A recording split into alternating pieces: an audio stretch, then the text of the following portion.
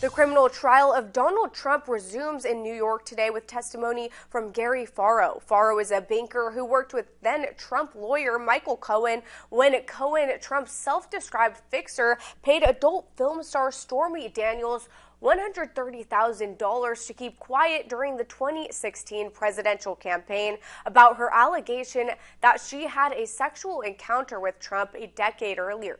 Trump denies her claim. Trump is charged with 34 counts of falsifying business records related to reimbursing Cohen for the Daniels payment. He has pleaded not guilty.